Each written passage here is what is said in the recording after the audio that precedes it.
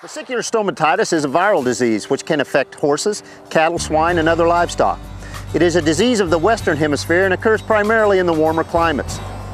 This disease is characterized by blister-like lesions which will rupture and leave a raw, ulcerated area inside and around the mouth, nose, and on the tongue of the horse. It can also affect the coronary band just above the hooves of the horse. Once an animal is exposed to the virus, it can take as little as 2 days for clinical signs to develop. Though this disease can cause significant discomfort for several days, it is rarely fatal.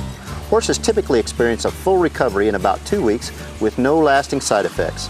During the acute stages of the disease, horses may require extra attention, such as rinsing the mouth with mild antiseptics, wetting down their feed, and general supportive care. You should be aware that humans can become infected, so care must be taken when handling these horses. Good hand washing is essential in reducing this risk. Vesicular stomatitis can be spread by direct contact with infected animals and indirectly by contact with items contaminated with saliva or any oral tissues of an infected horse. Although we don't have all the answers to the spread of this disease, we do know that certain insects can play a role in transmitting the virus over long distances. This disease occurs sporadically, but will typically be first recognized in one of our southwestern states and then spread northward along the Rocky Mountains. We may have no reports of vesicular stomatitis for several years and then see the disease for 2 or 3 years in a row.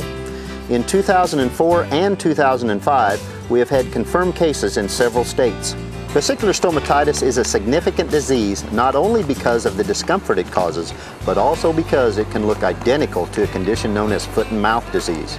Because of this, if vesicular stomatitis is suspected in any species of livestock, it must be reported to the state and federal veterinary authorities. The cases will be investigated and appropriate lab work done to confirm that it is indeed vesicular stomatitis. It is also important to contain the disease because it can negatively impact the exportation of animals from the United States into other countries. If a state has confirmed cases of vesicular stomatitis, steps are taken to limit the movement of livestock into and out of the state or specific counties. Every effort is made to isolate the disease so it does not spread to other premises. There are no vaccines currently available for the prevention of this disease.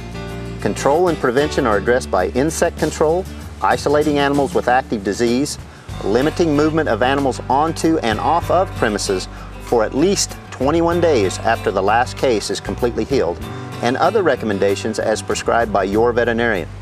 Fortunately, vesicular stomatitis rarely causes serious disease in horses, but it can have a negative impact on the movement of livestock between states. Before you plan the next trip with your horse, talk to your local or state veterinarian about any potential restrictions at your destination. You'll be glad you did. I'm Dr. Kenton Morgan, and remember, always keep your horse's health first.